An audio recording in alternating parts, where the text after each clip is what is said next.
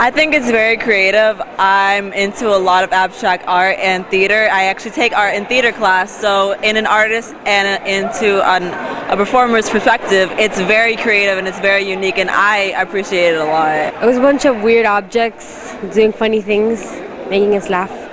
I liked about how you can imaginate it and how it comes to your imagination, and it's a big world. And you can just think of imaginations that you believe of.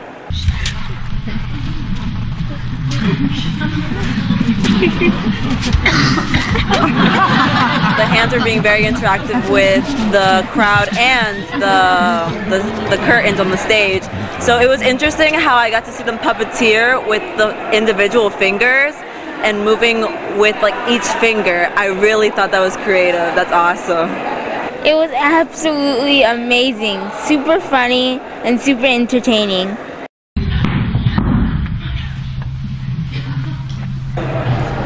Personally, I think it's really interesting because there's like no words are being said and there's no music, but everybody in the audience understands what's going on and they're all enthralled in the production, even though those things are absent from them.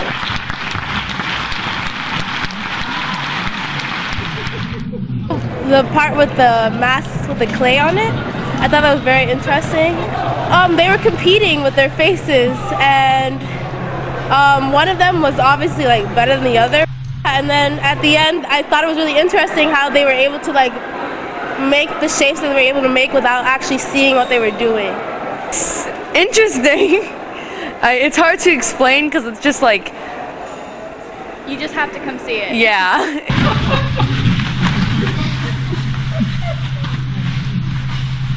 It's confusing in the beginning, but like as time goes on, you'll begin to understand it, and then it'll just be it's quite comedic, but very artistic at the same time.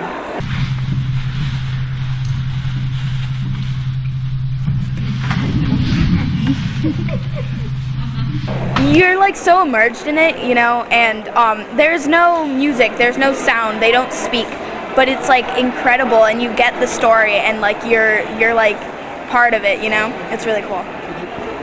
I really liked when he was playing with the balloons and how it was interactive with the audience, and yeah, that was a pretty cool part.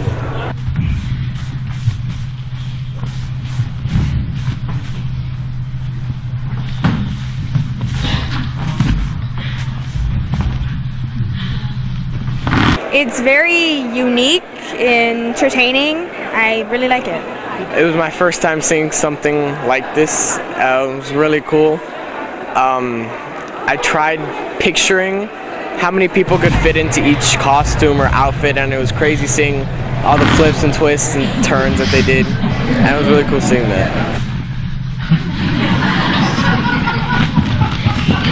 It's about like shapes and how you create them, and it's different shapes and arts and creative things.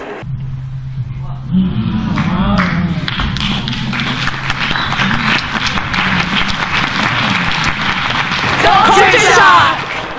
Culture shock! Culture shock! Culture shock!